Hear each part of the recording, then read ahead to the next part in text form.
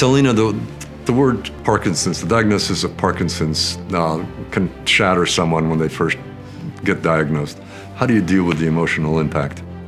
I think it's support. I think it's a comprehensive support from everyone that we work with.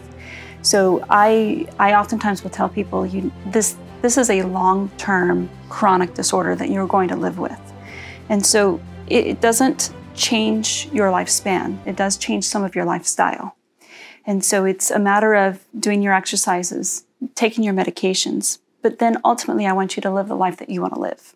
What's the role of a therapist? Do you use clinical therapists? Yes. Psychotherapists? So in our comprehensive center at Hoag, what we do is we have a social worker, we have a therapist, we have a whole center, a nursing navigator that will help navigate through just the shock and the trial of learning that you have a chronic disorder.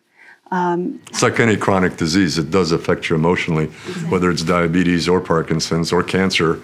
We know that anxiety and depression come with those. Mindy, what differentiates Hoag's Salisbury program for Parkinson's and movement disorders? I know you've experienced other places. Tell us why you gravitated to Hoag. I joined Hoag because of the opportunities for our patients. It's a team approach. All the specialists are in one place. The nice thing about it is we communicate and make sure that the patient has everything they need to actually move forward with their disease and so that they feel healthy.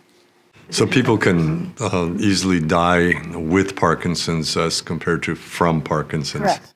Absolutely. That's at least some hope that you give your patients. I take it that you can have an altered but a good quality of life nonetheless for as long as you live. That's why I jump into like exercise and taking care of your body and your brain, because if you can do that, you can continue to improve yourself as time goes by. It's all about motivation with this disease. I mean, if you can push yourself to a place that you feel good from top to bottom, this disease will just be something that you have. It's not that who you are. It makes you identified as Parkinson's disease.